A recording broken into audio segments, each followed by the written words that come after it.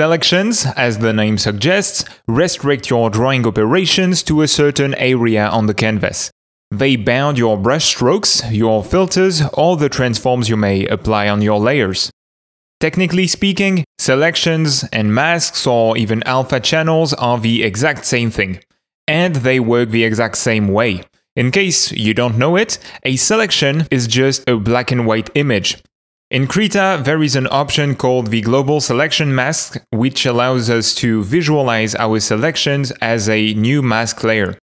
When I select something, you can see that the selected pixels are white and the unselected ones are black. This grayscale image is used by the application to know where to apply a certain effect.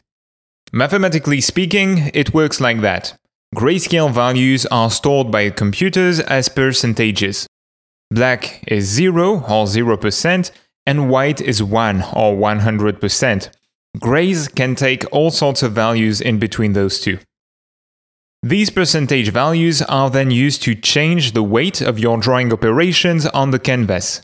Black leaves the existing pixels unchanged, and white applies a full opacity effect on your pixels. That's quite technical, but understanding masks and manipulating them is the bread and butter of lots of time-saving game art tricks, of game shaders, and of fundamental procedural game art techniques. For now, if you have to only remember two things, these are selection equals opacity mask equals alpha mask. They work the same way. And selections are grayscale images.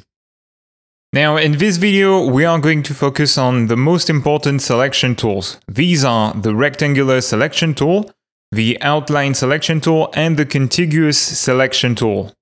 All that I'm going to say about the rectangular selection tool applies also to the ellipse selection tool.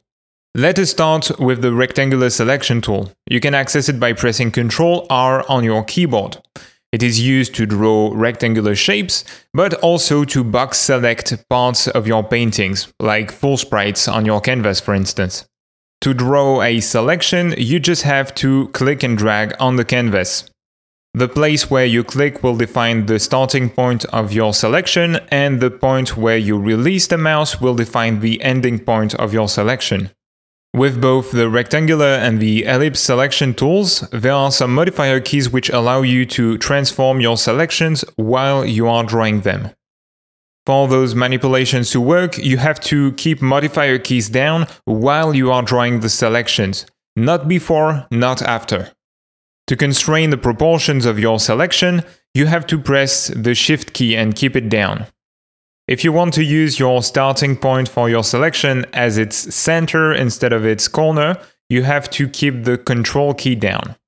And to move the selection while you are drawing it, you have to keep the Alt key down. It will snap the closest corner of the selection's bounding box to your mouse cursor. Let's now talk about the outline selection tool. With this one, the selection is defined by the outline you draw with your mouse cursor or with your tablet's pen. It is best used with tablets. In my experience, you will get jagged edges with the mouse.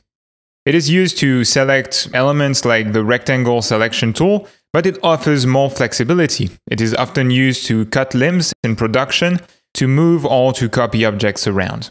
There is no default shortcut assigned to it, but it's a very important tool. I recommend that you give it one. I'm using the Q key myself at the top left of my keyboard.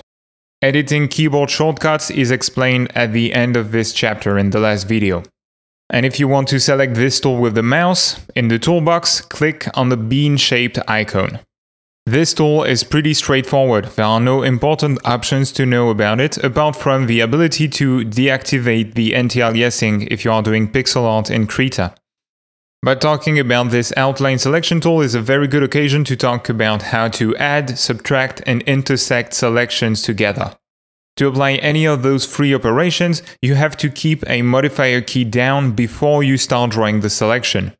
If you keep your Shift key down, your selection will be added to the existing selection.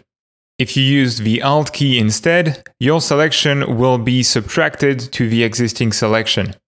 And if you keep both the Shift and Alt keys down, your selection will intersect with the existing selection, which is also called multiply. The two selections will be multiplied together. Those modifier keys work with every selection tool. You can, for example, draw a rectangular selection, switch to the outline selection tool and subtract some random shape to it. We have one last selection tool to talk about. This is the contiguous selection tool. This one selects an area surrounding the pixel on which you clicked. It's based on the similarity of surrounding colors. The size of the selection is determined by the fuzziness parameter in the tool options. If the fuzziness value is high, the tool will select colors that might be quite different from the pixel you clicked on. On the other hand, if the value is small, the contiguous selection tool will only aggregate colors that closely resemble your initial selection.